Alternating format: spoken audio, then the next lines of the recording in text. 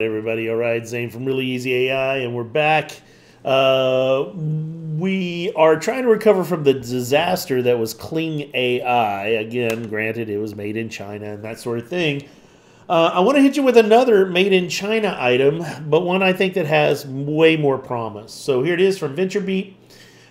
New high-quality AI video generator, Pyramid Flow, launches, and it is fully open source. That is the only kind of code I will take from China. This one looks like it's going to be a good one. Let's read. The number of AI video generation models continues to grow, with a new one, Pyramid Flow, launching this week and offering high-quality video clips up to 10 seconds in length, quickly, and all open source.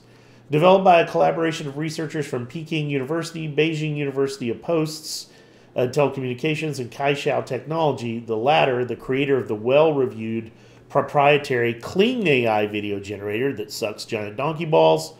Pyramid Flow leverages a new technique wherein a single AI model generates video in stages, most of them low resolution, saving only a full res version for the end of its generation process. So there it is.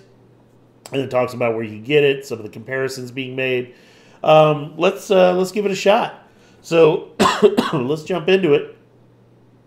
First and foremost, where can you get it? And again, I'll include all the links in the description, so you'll get the link to the article. You'll get the link to their GitHub repository. Here it is. Interestingly enough, they don't include a Docker file, so that's fun. But don't worry, I'll show you how you can get one if you want to run it locally. It may be a little too beefy. In the past, I've found that these things can tend to be pretty beefy. So generally running them locally is a little bit prohibitive unless you're really patient. But good news, because you can also find it on Hugging Face. There it is, Pyramid Flow SD3. And they got all kinds of good stuff going on. They talk about, they get into the details and even some code that you can use. So that's awesome. So that looks really, really good. The big thing I want to take away is the usage tips, because they do have some advanced things you can play with. They talk about guidance scale, video guidance scale, and some stuff here. Let's go ahead then, and as you might expect, they do have a space for it as well in Hugging Face Spaces, which is really what you're here for, I suspect. So we're going to start kind of small and build up and test a whole bunch of different things. Let's do this first. Here it is, kind of raw and ready to go. I think we'll start simple by just saying a teddy bear waving hello. Just go with that. And all the default settings, we'll have it generate. Now, it uses 0 spaces, so it's got to grab a GPU, which is a H100. So it's going to be a nice beefy GPU when it finally does grab it. There we go. Acquired a GPU. And we're good to go. By the way, 0 spaces is free. I do have a pro account, full disclosure. I recommend you get a pro account, more full disclosure, especially if you do this a lot like I do. I love these models. I love Hugging Face. I'll go ahead and pause now. It's going to be 113 seconds. This is accurate, by the way. Every time I've run it, it's been very accurate in its prediction. And so I'll give it a second here to run, and then we'll pick up in just a minute. Okay, we got a result. I haven't played it yet. There's our teddy bear. Let's see what... we get 3 seconds of video. And teddy bear does nothing. Okay. Okay, well, then there's that. So we'll try a different approach. Let's go back to the recommendations, and we'll look at the advanced stuff and try that. So first, let me do the advanced settings. There's a few advanced settings we can do. Frames per second, guidance scale, video guidance scale. So let's take a peek here. Nope, there's something vacuuming in the background. So the guidance scale controls the visual quality, guidance within 7 to 9. All right, let's do that. Guidance scale, well, 7 to 9. Video guidance scale controls the motion. A larger value increases the degree and mitigates the autoregressive generation, while smaller value stabilizes the video. For 10 second, we recommend using a guidance scale of 7 and video guidance scale of 5. Okay. I don't think we got much here. And I'm keeping the frames low. Let's see if they got any more recommendations here. Following video examples are generated at 5. For more results, see our project page. Okay. Let's go take a look at the project page.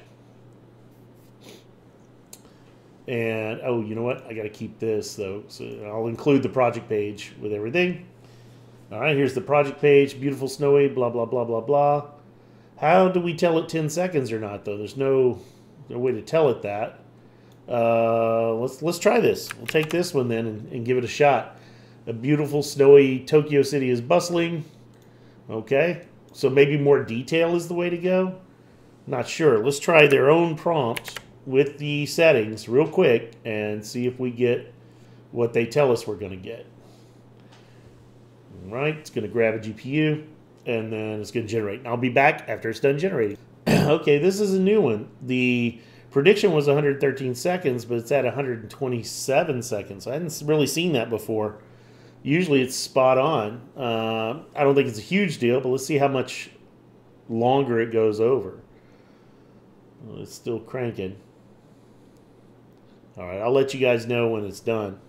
Oh, there it is. It's done. Okay, it was about 140 something seconds. Huh.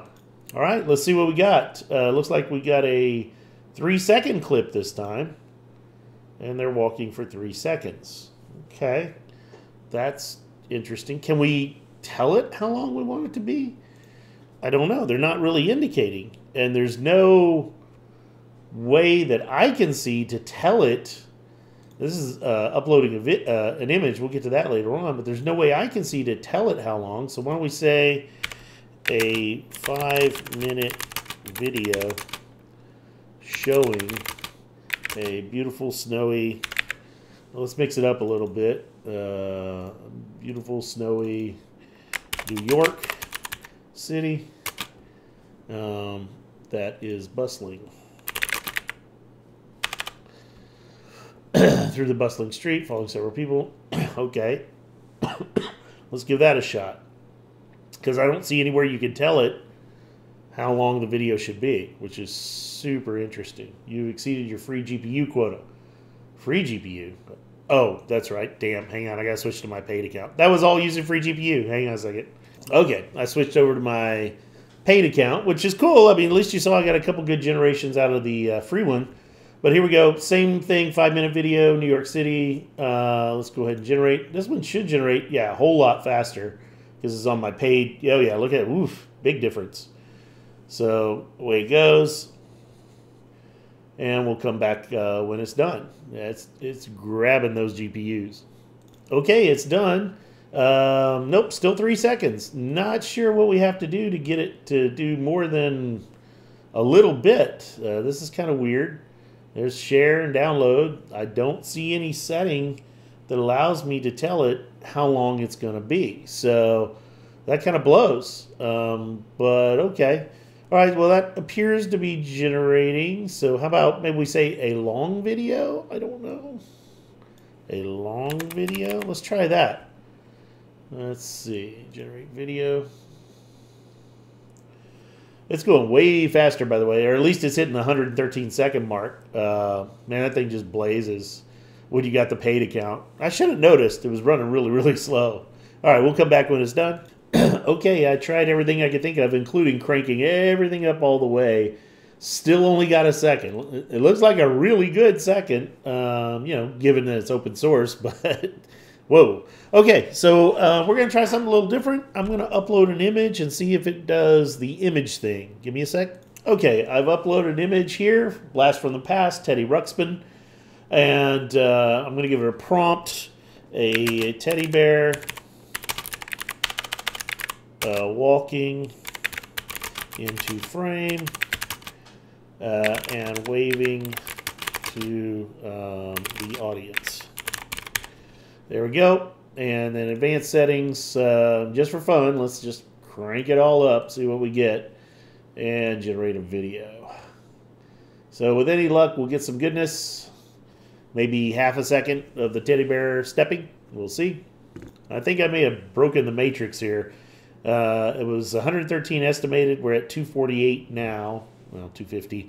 So I'll come back when it's done, whenever it's done. Okay, yeah, looks like we broke something. I got an error. So I'm going to ease back on the settings a bit here. Let's see, I think it's only 8 or 24. I'll ease back on this. Do about an 8.7 there, maybe a full on 8. Make this one a 5, or how about 6? Let's try it again. And away it goes. Okay, we'll come back when it's done, hopefully. Okay, I'm not sure this is good news or not, but we're at 1,090 seconds so far, and still churning. Haven't gotten an error yet, so let's see what we get.